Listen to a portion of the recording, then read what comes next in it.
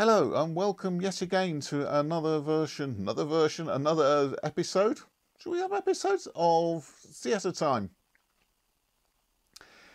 Big plug to start with, the Backstage Heritage Collection. There is a link in the description. It's a fantastic site. I don't know how to begin to describe it, and it's a site that hopefully is going to grow and grow and grow, and there'll be stories, there's documentation, there's photographs. I'm going to give them some credit. I'm pretty sure that some of the photographs that we'll be using in this series came from there. I'm not sure. They're on my hard drive. I don't know where I got them from. Except this one. This is the oldest board that I ever used in anger, for a proper show. I did a couple on this. I did some Chekhov on this. What else did I do? In fact, I might have done more than that. I certainly did some Chekhov on it, and I did Oh What a Lovely War on it. That was fun. That's worth a chat on its own. So we're going to start with theatre lighting and particularly control. So we'll just start off quickly going through theatre lighting. In the beginning there was the sun, and we did all our theatre outdoors because that was kind of nice because it was sunny and we all got good healthy tans. And then we discovered rain and night and other things that caused us to be indoors, and there was no sun. So we invented candles, and they were great because they lit up and provided what at the time was a blinding light. And we burnt down lots of theatres. We then discovered oil. And oil's quite important because some of you, I don't know because I don't know who's watching this, but many people in the theatre will know the term floats for footlights. And that came from having a trough of oil at the front of the stage and floating wicks in it and setting lights to them so they'd sit there and float and burn the oil and create lots of smoke and light and heat. And we burnt down lots of theatres. And then we moved on to gas. And gas was good because you could pump gas around the place in pipes. You could pump pipe, you could have lots of little pipes coming off with gas taps on them. You could turn the gas taps and you could control the gas flow to the jets or mantles or whatever they were using at the other end and control the intensity. We now had early form of dimming, we had control of light intensity, and we burnt down lots of theatres. Then in 1881, the Savoy Theatre in London became the first theatre to be fully lit by electricity. It was advertised as the world's first all-electric theatre, which gave the audience a better atmosphere because they didn't have all the fumes and the smoke from the oil and the gas and whatever else we were trying to burn to create light. And I suppose the risk of burning down decreased noticeably.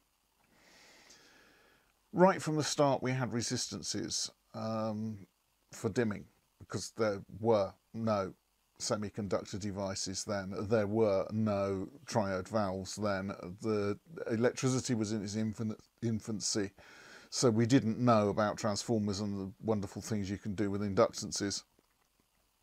It was resistance dimming, and some of that was not necessarily at Savoy, I don't know what they used, but there were things called liquid dimmers, and you can find those on the Heritage site, Backstage Heritage site. There's price lists there from Strand Electric Company for liquid dimmers. They were filled with brine, and basically they worked on the electrolysis of brine. Look up the chemistry of that.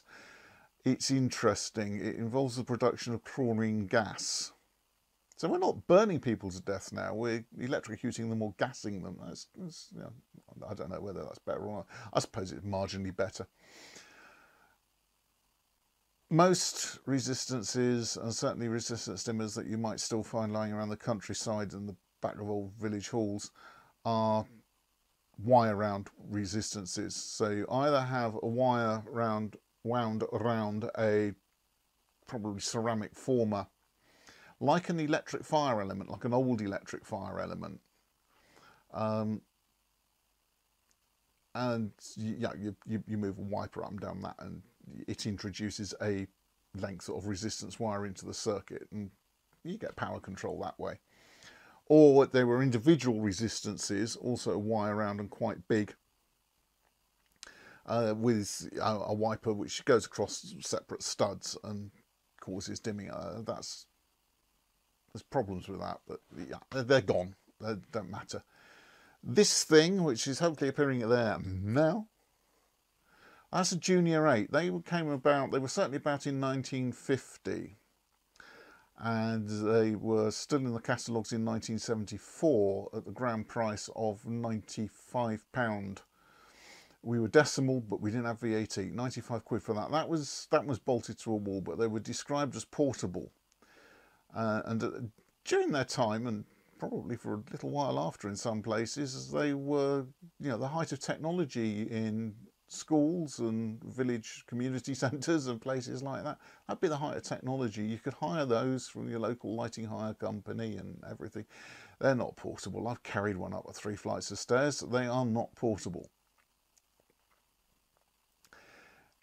Those were actually quite good, the Junior 8, because the switches, you see there's 8 switches across the bottom and 8 sockets, and the switch relates to the socket, and 4 sliders, because there's 4 dimmers and kind of double-sided dimmers, for want of a better term, and you can run those through the 8 sockets. And the switches are, I can't remember which way round they work, but it's off, on dim, and full on. So they could be quite flexible, because you can run something up to full, turn it to full on, bring your slider down, turn the one next to it to dim, and bring that up.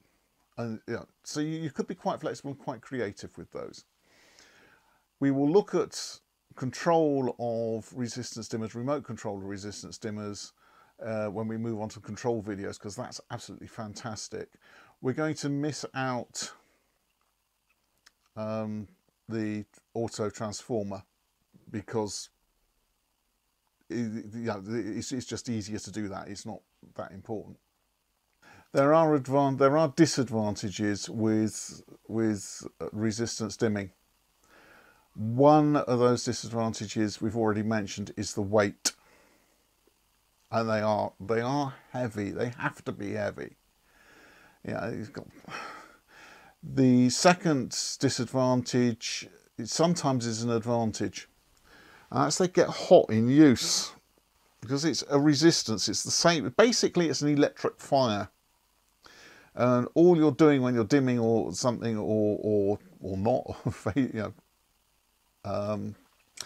is changing the resistance, the amount of the bar of the electric fire that you're putting into the circuit. So they do tend to get quite hot, which, if you're in a village hall in the middle of nowhere with 4 foot of snow, isn't a disadvantage, it's quite an advantage. Normally, yeah, they get hot. It's not pleasant. They start to smell. I suspect a few have caught fire and caused mega problems. It leads on to the other thing, to add to the problems. They are load dependent. You need the load on them to get a proper dimmer curve. You need the loads to be fairly close to their designed working load. Otherwise, things work over about that much slider travel, or they, nothing. You bring the slider up the bottom, you go nothing. Oh, it's been neglected. Oh, it's full, and that's a problem. In the old days, they used to pile load lamps around the back of the cycle, wherever, in the basement.